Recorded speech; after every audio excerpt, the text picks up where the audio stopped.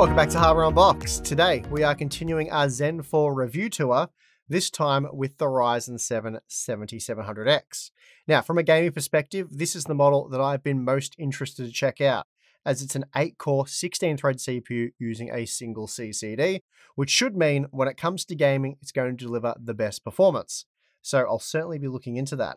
But before we do, let's quickly go over the specs. Much of this information has already been covered in our Zen 4 announcement video, but for those of you not yet up to speed, here's the rundown. The Ryzen 7 7700X is an 8-core, 16-thread processor that clocks between 4.7 and 5.4 GHz depending on the workload. It's made up of a single 5nm core complex die, or CCD, along with a 6nm I/O die, packs a 32MB L3 cache, 6MB of L2, DDR5 support, 28 PCIe 5.0 lanes, a 105W TDP, and is designed for the new AM5 socket, so there's a lot going on here. Now, quite surprisingly, whereas its predecessor, the 5800X, featured a launch price, or MSRP, of $450 US, the 7700X has dropped to $400 US, so that's an 11% discount for what should be a much faster processor. Though I should note that at present, the 5800X can be had for as little as $280, so technically the Zen 4 8-core model is coming in at a massive 43% premium. So given that, it will want to be rather snappy. A closer matchup in terms of pricing would be the 5800X 3D, which currently costs $430, so slightly more than the 7700X, and that's going to make for a very interesting matchup. There's really a lot more to go over, but we'll talk about many of the new features and changes as we work through the review. So let's go over the test system specs, and then we'll get on with it. I've been busy for the past few weeks updating all of our CPU data, and as a result we have 17 CPUs for comparison. For the AM4 platform, I've got a range of Zen 2 and Zen 3 CPUs with popular models such as the Ryzen 5 3600, Ryzen 7 3700X, and of course the Ryzen 5 5600X. But there are half a dozen more models also included. Then I've got the Intel 10th Gen Core series, with popular models from the Core i5, i7, and i9 ranges, and due to time I will be skipping the 11th Gen series because that was a bit of a flop in our opinion. Then for the 12th Gen Core series of processors, I've tested using DDR4 3200 dual rank CL14 memory, and DDR5 6400 single rank CL32 memory, and we have from the Core i3 12100 up to the Core i9 12900K. The new AM5 test system is based on the MSI Meg X670E Ace, and AMD has insisted all reviewers use the supplied DDR5 6000 CL30 memory, so that's what we've done. Finally, please note all testing was conducted using the GeForce RTX 3090 Ti, Windows 11, and resizable bar was enabled for all configurations. Okay, let's get into it. Just quickly before we dive into the blue bar graphs, here's a look at clock behavior in Cinebench R23. After an hour of load testing, the 7700X maintained an all-core frequency of 5.1 GHz. Now this frequency was sustained using the Be Quiet Pure Loop 2 FX 360mm liquid cooler installed inside the Be Quiet Silent Base 802. Then for single-core workloads, the 7700X appeared to maintain a clock frequency of 5.55 GHz, so 150 MHz above the advertised clock frequency. First up, we have the Cinebench R23 results, and here we find the 7700X roughly matched the previous generation's 12-core part, the 5900X coming in just 3% slower. This did though make it 13% slower than the 12700K, which can be had for roughly the same price, suggesting that productivity benchmarks might not be all that smooth sailing for the new 8-core Zen 4 processor. Single-core performance, on the other hand, is slightly greater than that of the 12700K, though only ever so slightly. But in terms of single-core performance, that does make the 7700X one of the best CPUs on the market right now. The 7-zip file manager compression performance is amazing, and this has been the case with all Zen 4 processors that we've looked at so far. Here it can be seen beating the 16-core 3950X while coming in behind the previous generation 16-core 5950X by a mere 7% margin. Half the cores, yet just 7% slower. That's a pretty amazing result. All of that said, it was 8% slower than the 12700K, so despite offering a huge leap forward from the previous generation, it's still a little bit disappointing compared to Alder Lake given the price.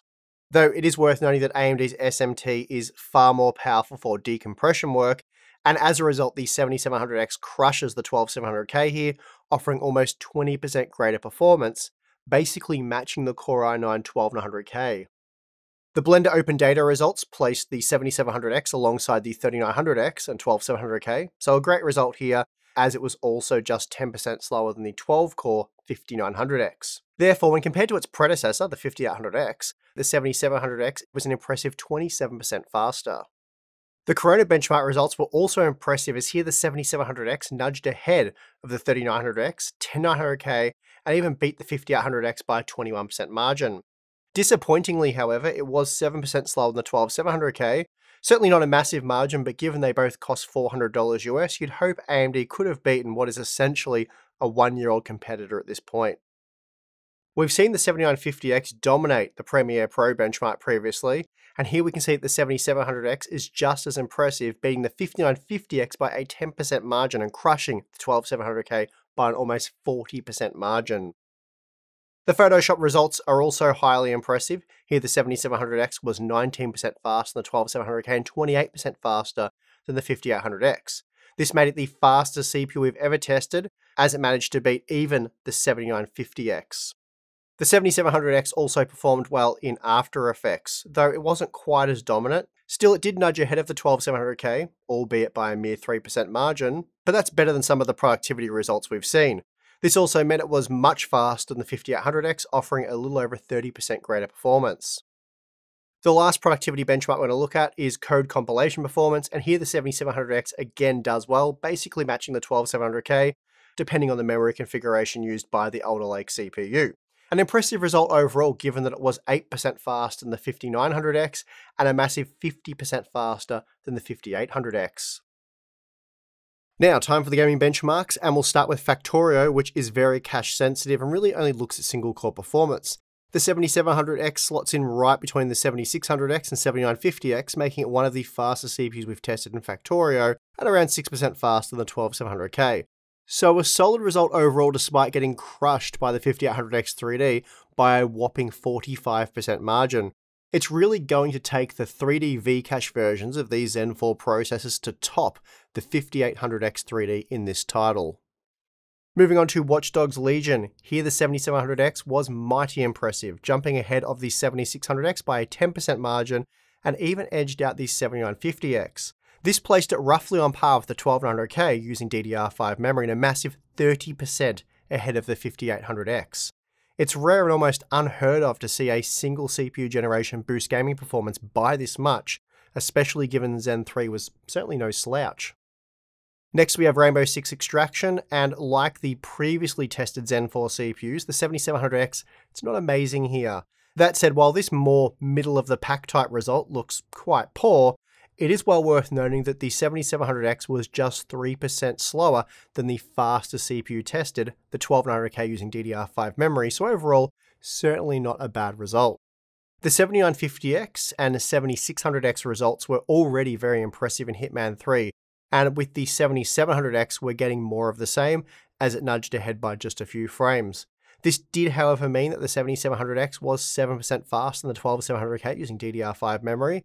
Not a massive win, but it was impressive to see the Zen 4 CPU coming out on top. Now, Tiny Tina's Wonderlands has been included, not because it's a super CPU demanding game, but rather because it's a good representation of how CPU demanding many modern games are.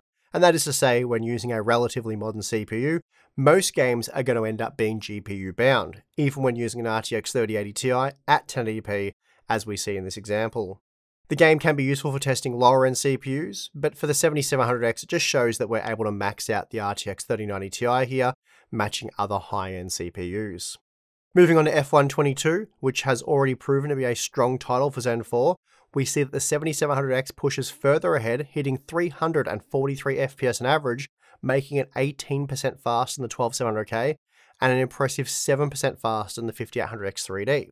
We're also looking at a massive 28% performance uplift from the 5800X, so another near 30% generational leap for gaming from AMD.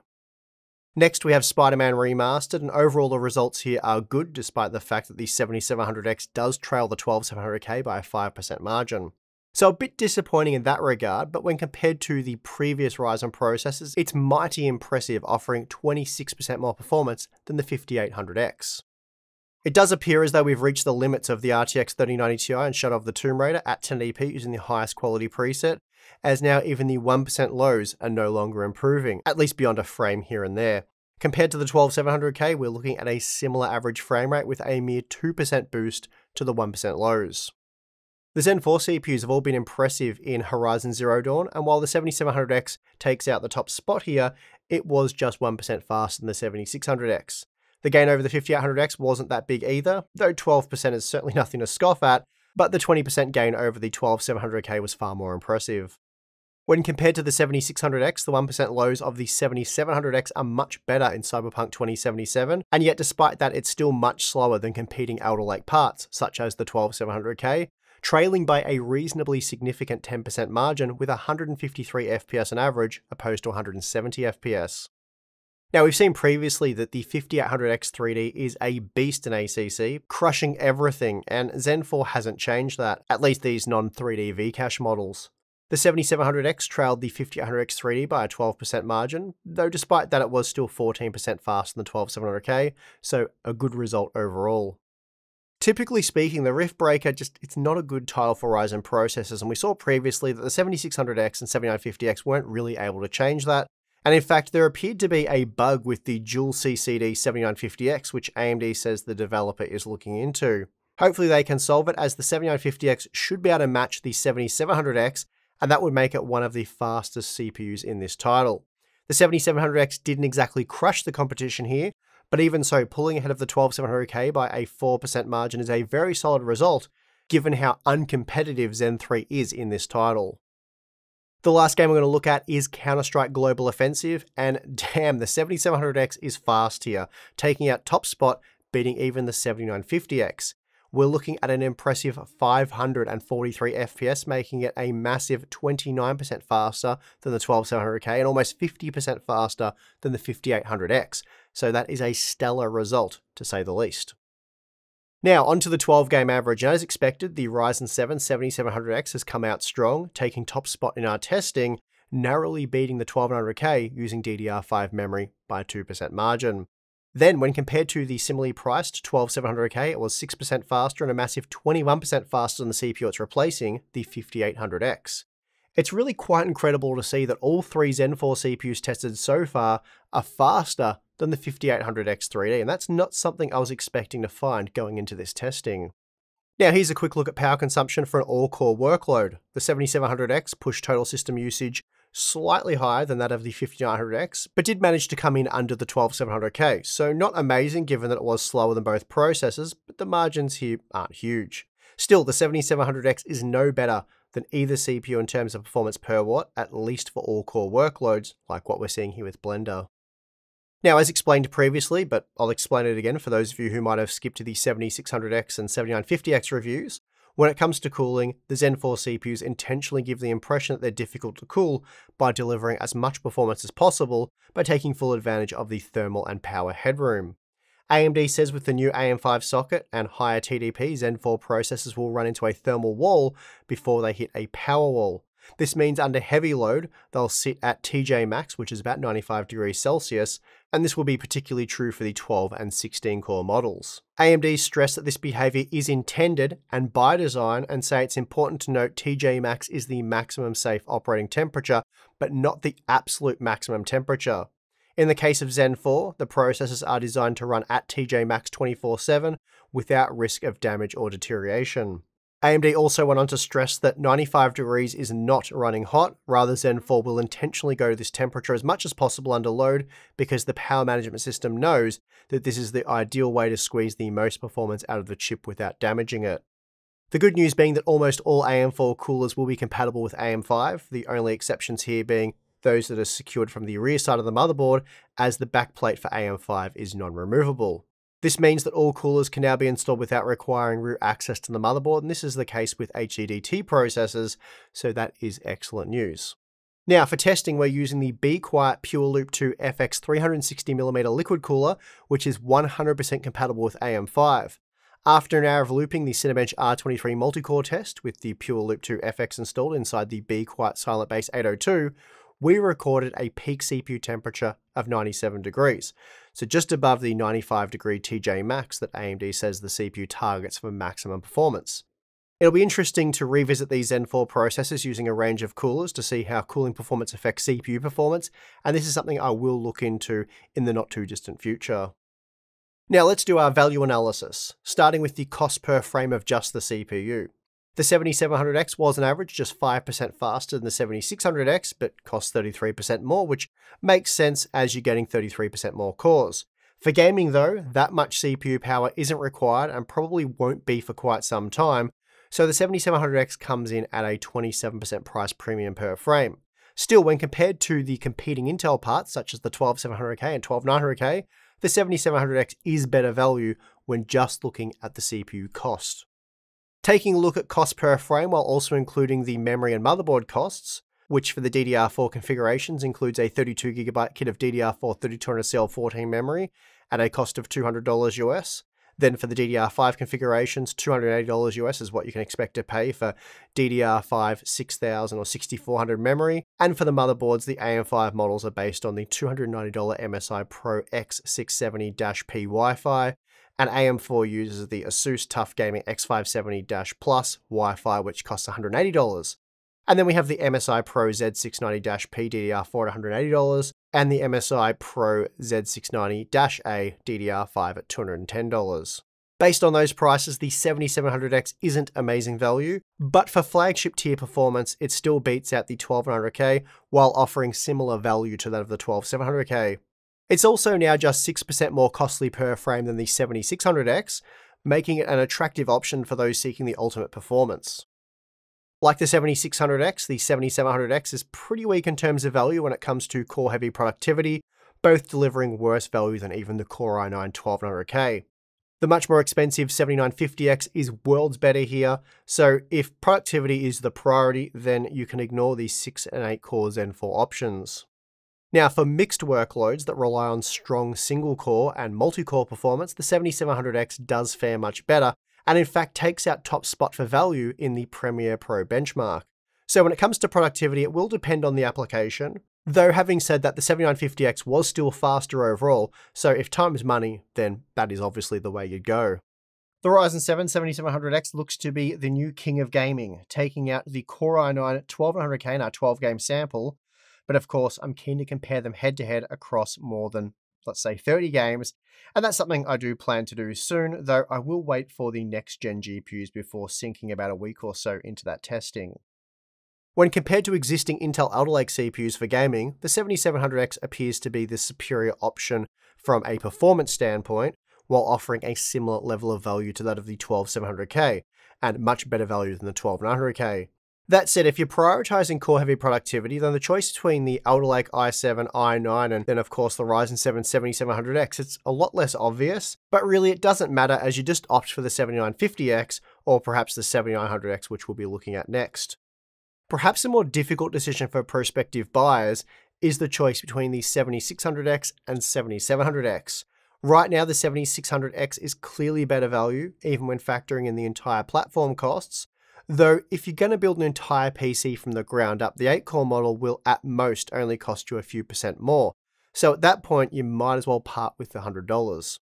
On average, the 7700X was just 3% faster for gaming, though we did see instances where it was up to 11% faster, but of course it does cost 33% more, or just 11% more if you throw in the costs of the motherboard and memory, which is why the cost per frame was quite similar for that comparison. Realistically though, the 7600X is still going to be the better value option overall, as performance is generally very similar, and this will almost certainly hold true for years to come, just as we've seen with past releases. I'd say you guys remember when 8-core CPUs were all the rave for gaming, but if we look at our 12-game sample, which is largely based on modern titles, the Ryzen 7 3700X was on average just 4% faster than the 3600, so despite those CPUs being significantly slower than these new Zen 4 models, core scaling is remarkably similar. Likewise, the 3950X is just 4% faster than the 3700X, so it's almost guaranteed that within the realistic lifespan of these processors, the 7950X won't overtake the 7700X for gaming, say within the next 5 to 8 years. So purely for those of you gaming, there's really no need to invest in the 7900X or 7950X. Keeping all of that in mind, the Ryzen 7 7700X is actually my Zen 4 recommendation for gamers, At present, AM5 is an expensive platform, and if you're faced with having to spend well over $200 US on DDR5 memory, and the same for an entry-level X670 motherboard, then there's little point saving $100 on the 6-core CPU. At that point, you might as well go the full hog and ensure maximum gaming performance.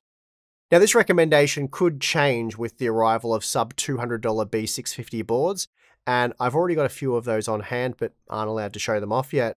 DDR5 pricing will almost certainly continue to fall, so in a few months, the 7600X should make sense as a sort of AM5 value option, if you will. But for now, I'd overlook it for the 7700X. Of course, it may pay in more ways than one to just hold off for at least a month or two, not just for cheaper DDR5 memory, but also to see what Intel brings to the table with Raptor Lake, their 13th gen core series. Though it will want to be exceptionally good to overthrow the 7700X, given that the 13th gen is arriving on what is effectively a dead platform with no support for future CPUs. And on that note, a strong argument for spending big on a quality AM5 motherboard now is the fact that you'll still be able to use it in 2025 for a CPU upgrade, and then have the option of slotting in, say, a Zen 6 CPU for what should be a massive upgrade. With Intel, on the other hand, you will require a new motherboard in 3 years, and potentially memory should you opt for DDR4 now. Anyway, there is really plenty more to explore with these new Zen 4 CPUs, but for now I'm very impressed with what I've seen, and I can't wait to jump into some of those big benchmark sessions. And with that, I'm going to end the video here. Like, subscribe, do all that stuff. 7900X review coming tomorrow, and then we have plenty more content following that, and of course some big benchmarks in the not too distant future. If you'd like to become a Hardware Unboxed community member, we have Floatplane, Patreon. Those things are pretty cool. You get access to our exclusive Discord server, monthly live streams, behind the scenes content, and Q&As. So a lot of cool stuff there worth checking out, but if you're not interested, that is of course perfectly fine. And I would like to thank you for watching this video. I'm your host Steve, and I'll see you again next time.